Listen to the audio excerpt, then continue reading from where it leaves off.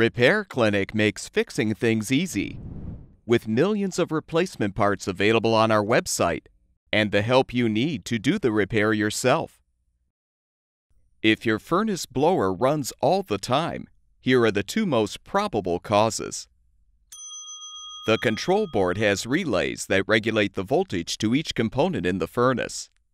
If the relay that controls the blower motor fails in the closed position, it will send continuous voltage to the motor, causing it to run all the time.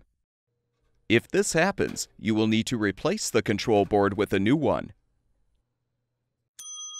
The wall thermostat also has electrical contacts that control the power supply to the furnace. As with the control board, if the thermostat contact that controls the blower motor fails in the closed position, continuous voltage will be sent to the motor. To help determine if the wall thermostat is defective, first confirm that the blower switch is in the auto position and the heat-cool selector switch is in the off position. You can now use a multimeter to test the component for electrical continuity by touching the probes to the red and green wire terminals. If the meter shows continuity, the thermostat is defective and will need to be replaced.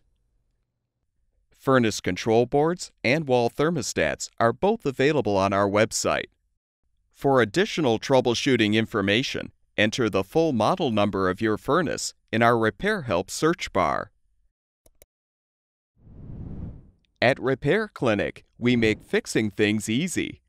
Thank you for supporting the production of these videos by purchasing your parts from our website.